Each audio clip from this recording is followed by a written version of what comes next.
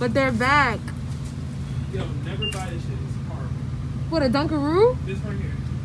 There's so many of them. Boom. So I'm gonna eat it in the car right now. Packaging, bag. This side is the cream, this side is the cookie. Watch me open it. Can I open it without spilling any of it? Why am I failing? No, pull. It's because I got this one in Brooklyn. The one in the Bronx, it opens way easier. Okay, slowly. It's because it's been opened before. Don't be talking about us like that. It's really hard to open. Oh my goodness. Okay, boom, magic.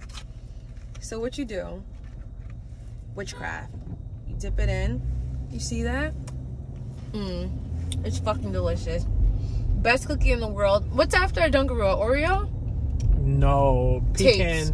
No, pecan. Sandy pecans? Sandy pecans. Those are so good too. All right, if you haven't tried this already, make sure that you try it. The last 2 times that I had Dunkaroos in public, people be like, oh my god, is that a Dunkaroo? And I'd be like, yeah bro, you want one? And they usually take one even if they don't know me. So that's how popping this cookie is. All right, that's it. Oh no, that's not it. First of all, my name is Moni Meish. I'm a rapper. Follow me on YouTube, follow me on Spotify, follow me on Apple Music. Share my work if you like me. I talk about my personal life, I talk about music. I have a podcast called The Museum of My Mind where I talk about a lot of crazy shit. All right, now I'm done. Bye.